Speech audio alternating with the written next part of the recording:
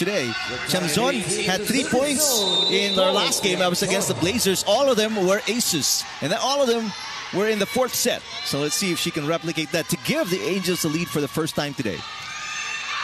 Cagante sets it up. Here comes Galang. Perez to Van Sickle. And the Angels are on top for the first time today, 19-18. Great transition play there by the Angels. Ivy Perez, knowing full well that the crossovers are now guarding Remy Palma. That's why she goes back to Brooke Van Sickle to the left wing for that point. Are they going to do anything different with the receive of the Gaston serve?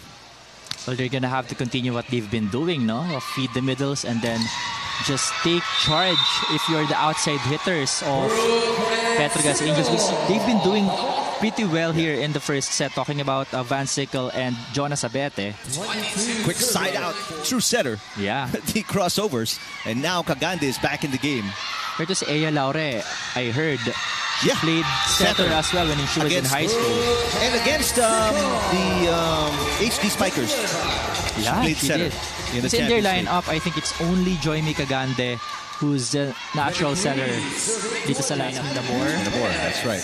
So Cagante is the lone setter in this tournament for the crossovers. Back to the biggest lead of the Angels at 3 points. Maraño with the tip. Van Sickle popping it up. Perez to Pontillas. Rejected. Kept alive by Van Sickle. She gets it back.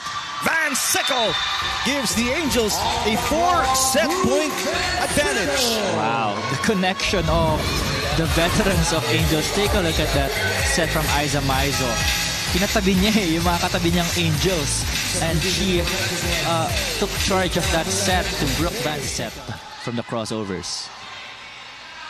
Van Sickle can put it away. Not just yet, says Galang.